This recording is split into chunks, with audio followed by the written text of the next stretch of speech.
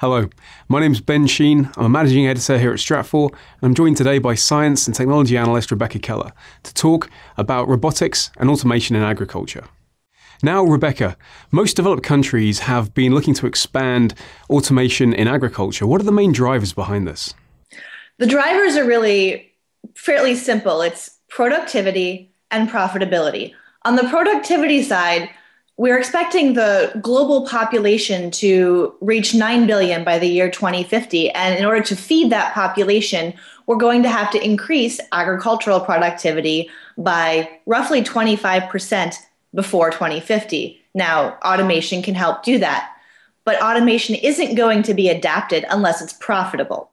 And the profitability of the adoption of automation and robotics depends very heavily on labor costs. So for developed countries like the United States, labor costs are often brought down by using lower skilled, often undocumented immigrant workers from Central America and from Mexico.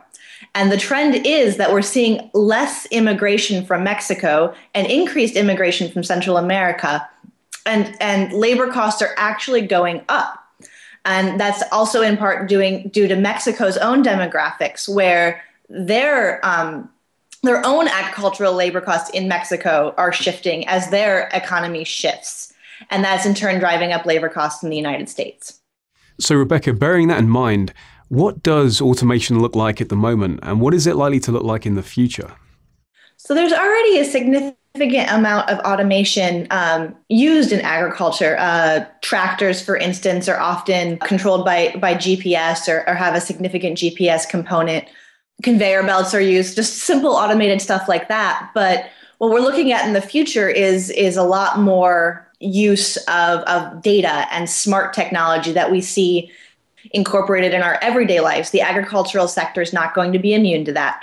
We're going to see the use of big data, the use of sensors on drones to collect as much data as possible to make agricultural production, farming, more efficient. We're looking to get as much data as we can about the soil quality, the soil moisture, farm animal, livestock biometrics. And by using that data, we'll be able to do more precise farming and better use limited resources like water and fertilizer. So clearly all this will have to be managed very carefully, both the collection and distribution of the data itself and also the production of the actual equipment that will be used. What do you think are some of the possible constraints that could hold back the full development of automation? So the constraints for the drone part of automation and the use of drones in agriculture is going to be FAA regulations. Where and who and how high and how often can you fly the necessary drones?